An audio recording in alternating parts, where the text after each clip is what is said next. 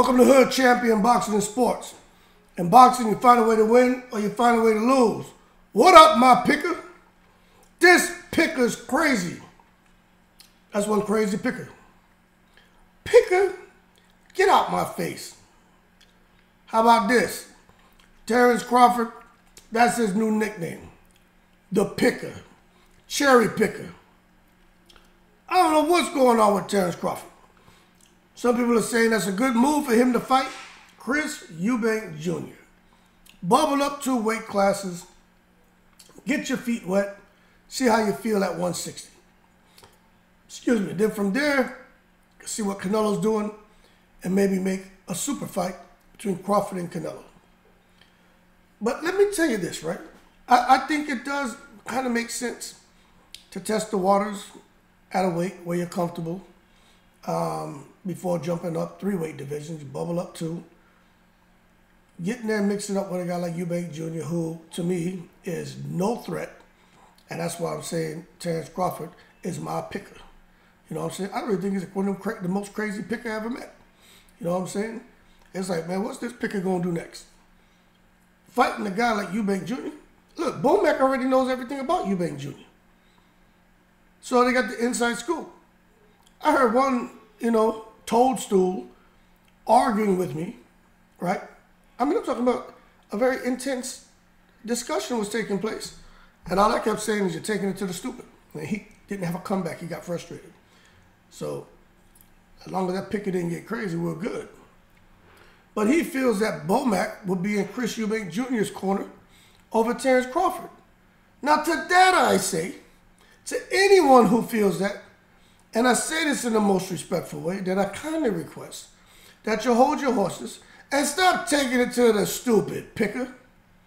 Now look, I'm taking it to the stupid. Eubank is not going to leave Terence Crawford's side. That's his picker. Matter of fact, they've been down for years. You know what I'm saying? Them pickers go way back. So I don't want to hear this crap about Eubank is going to be with Eubank Jr. Hell, he just met that picker. You know what I'm saying? He don't really know that picker. He's been working with that picker for a couple months. So all y'all pickers can get out of here with that crazy talk. But that's a cherry pick for Terence Crawford. Eubank Jr. brings nothing to the table except for a name and money. Simple. He's stuck with those tendencies of doing what Roy Jones had him doing for all those years. He got away from being the beast that his father created him, that his father created in him. If he was still with his dad, I would say Terence Crawford, that's a bad choice. But he's not with his dad anymore. And then he worked with Eubank to make a few corrections, but really, Eubank Jr. and him getting that win over Liam Smith was a result of Liam Smith having to melt down 30, 40 pounds in a short period of time. So he was drained, man, and that's just being honest. So I just don't think that there's anything Eubank Jr. brings to the table that's going to cause any issues for a guy like Terence Crawford. Simple. Now, y'all pickers may think I'm crazy because I'm saying Terence Crawford bubbling up 2 weight divisions isn't going to pose a problem for him. But I put it to you this way. When Eubank Jr. fought Liam, I think it's Liam, right? Yeah, he fought Liam Smith in that first fight. Eubank Jr. looked really good. But in those rounds where he looked good, the fight didn't last long, Liam Smith was still touching him. He was still hitting him because Eubank Jr. was standing right in front of him. And Eubank Jr., when he fought Liam Smith the second time, he was still standing in front of him. Just Liam Smith wasn't letting his hands go because he couldn't. Let me tell you, Eubank Jr. fighting Terence Crawford, he's going to get knocked out. I think it's going to be a vicious, frightening knockout. And I think it's going to be some shit like Amir Khan. Amir Khan he took the Usyk route and claimed he got hit in his balls. And his balls were up on his chest just like Usyk. And Amir Khan was able to dodge the bullet. Oh, but it was coming. But let me pull something up and show you, right? This is what I'm looking at. Because I don't think Eubank Jr. stands a chance against Terence Crawford, man. At all. I don't think Terence Crawford and bubbling up to 160, I don't think nothing's going to slow him down. I think Crawford's just going to go in there and tranquilize him. I think he's going to tranquilize him. Y'all going to see. And nobody's going to really give Crawford the credit because Eubank Jr., he's just not that guy in my opinion. So let's take a look at something here. Okay. I like to do these comparisons and put these in perspective. So when you look here, and don't get me wrong, I like Eubank Jr. I really do. 33 wins, 24 KOs, 3 losses, 1 loss by KO. That was to Liam Smith, right? 72% KO ratio. His reach is 72 inches. He's 5'11", okay? Now that matters, okay? That matters.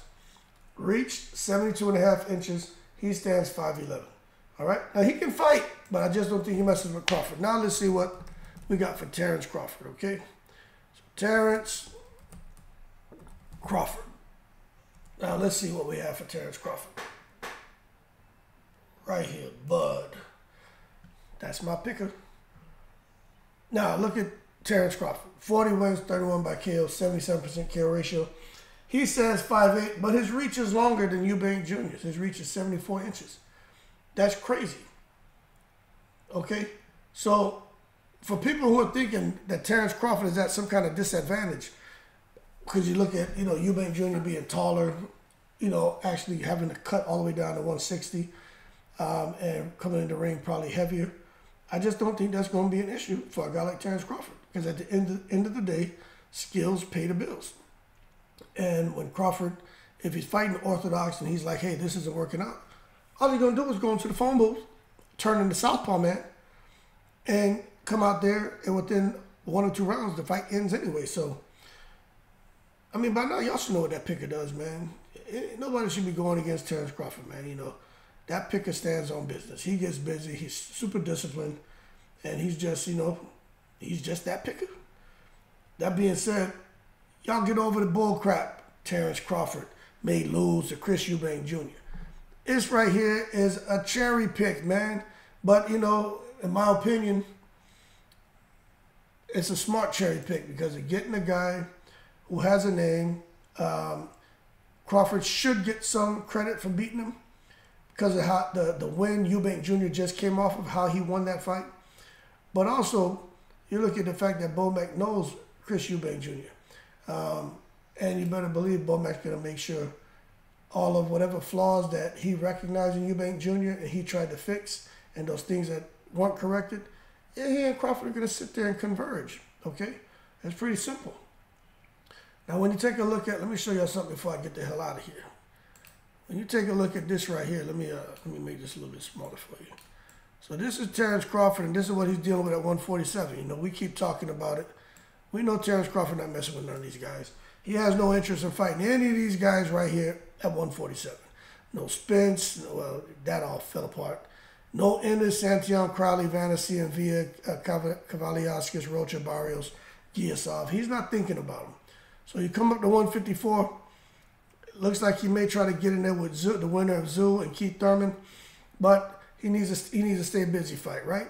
So he goes up now and he's like, let me just go on up here and take a fight at 160.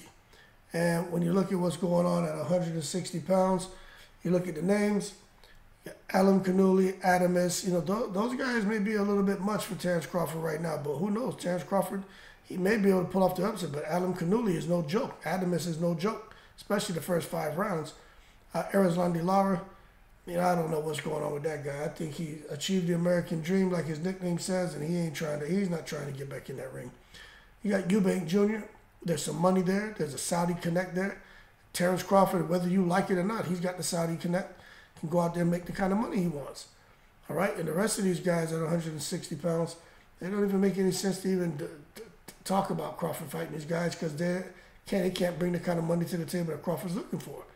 Now, if he can get through Eubank Jr., then you start looking at what we got here at 168 pounds. I just think him fighting won't get. I think Crawford gets decimated. Him fighting Benavidez, I think Crawford gets decimated. M. Billy, I think Crawford gets the hell beat out of him. I just think Crawford going up to 168, messing with any of these guys who are natural 168 pounders who really walk around at like close to 200 and can fight. I think Crawford gets in over his head. No matter how talented he is, they got weight divisions for a reason. And even Crawford knows that. So nobody should take offense to what I'm saying. Bottom line is, when it comes to Terence Crawford, this is the right pick. And it is a cherry pick, but it's a cherry pick for all the right reasons. There's a person with a name, winning record, looked good in his last fight. He has the name. He has a connection to Saudi, and he can get the big money payday that he wants. That's all this is about right now, people. So people are going to hate on Crawford, but I don't think you should. But I do think it's fair to call him a cherry picker. I do, because that's just what this is. But it's not a cherry pick for an easy win. It's a cherry pick for to be in a winnable situation when it comes to winning the fight, when it comes to maybe possibly winning fans, winning some credibility from bubbling up 2 weight classes, but also most importantly to Terence Crawford right now is to get that goddamn $20, $25, $30 million payday if the Saudis pay him that, which I think he may get it. That being said, y'all keep cool. Shout out to the veterans, all 7 continents, to all my pickers around the world. What up? Terence Crawford is out here cherry picking. Y'all keep cool. I'm in the breeze.